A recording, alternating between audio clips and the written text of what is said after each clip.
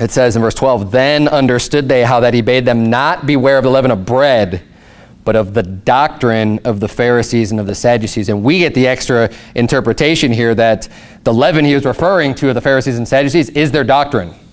That's what he was talking about when he said the leaven of the Pharisees and Sadducees. It's their doctrine. It's their teaching.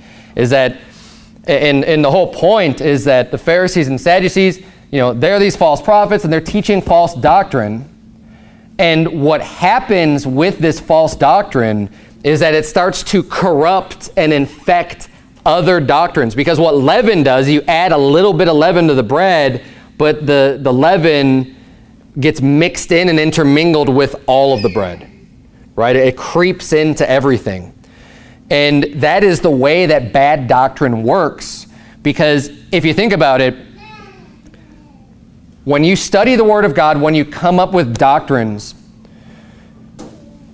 in order to be true doctrines from God's Word, they can't be contradictory to other doctrines. You can't have one thing in one place saying one thing and then another thing saying something that contradicts, is contrary to the other, right? Otherwise, it's bad doctrine.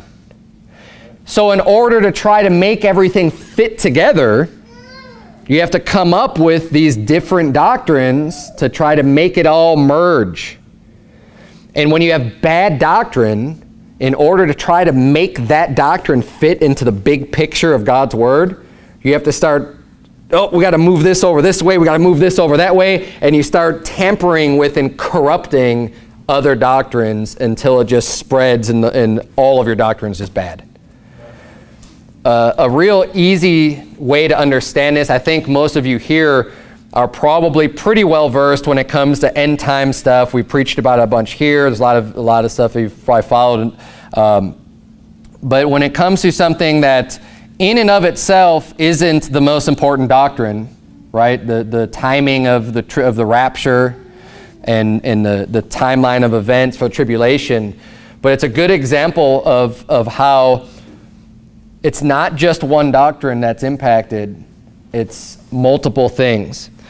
So the people who believe in a pre-tribulational rapture, so the rapture that takes place before any tribulation, before anything else happens, they have to be able to deal with scriptures like Matthew 24. That very, very clearly say after the tribulation of those days, the sun and moon shall be darkened, and it talks about the angels gathering together the elect, right? So they say, aha, see, elect. Elect is not believers. So that's how they try to make their doctrine of, well, the pre-tribulation is true, pre-tribulation rapture is true, and what Matthew 24 is talking about, see, that's talking about different people. That's talking about Jews. Jews are elect, not believers. And then it gets into this Zionism doctrine that the Jews are God's chosen people, and that's why they're elect, and you go off on this whole other area. And then in addition to that, you need like some form of dispensationalism too. Because as you start looking at these various passages that all talk about the timing of the rapture and things like that, you have to be able to explain it away somehow. So it leads you down these other paths that start infecting other doctrines, because you have to try to make it all fit. And this is what Jesus is warning to beware of, and it's like leaven. Bad doctrine is just like leaven. And that's why we need to be careful, especially not just with doctrines like the rapture, because while in and of itself it isn't the most, like I said, it's not the most important doctrine. It's an important doctrine. It's not the most important one. It's not something we're going to, break fellowship over.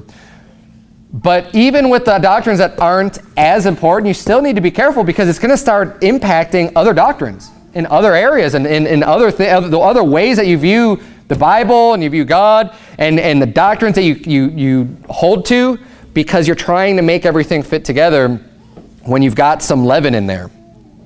And the leaven starts to impact other things.